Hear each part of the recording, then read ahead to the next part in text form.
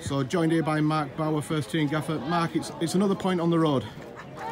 Yeah, it's a difficult place to come. Full-time setup, we've got some really good players. I know they've had a bit of a mixed start to the season, but with a new manager and a couple of new signings in the team, it was always going to be a tough one. Never an easy game like some people were making out. We knew we'd be on the back foot for spells and have to withstand some pressure. And while we were way away from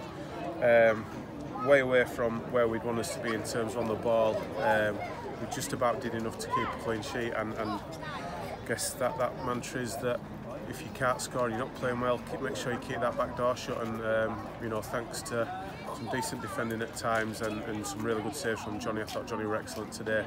Managed to get a point. You get these games, don't you? We had Hereford, Kettering early in the season where they've had 1-2 shots at our goal and had deflections and stuff gone in, dodgy penalty decision where luck goes against you. We've probably been a bit fortunate today with a couple of their ones at the crossbar and post. So you take that, plenty to work on. Good to get Simon Richmond in the team. I thought you saw what he'll bring, and he'll obviously get much better for us. The more game time and fitter he gets.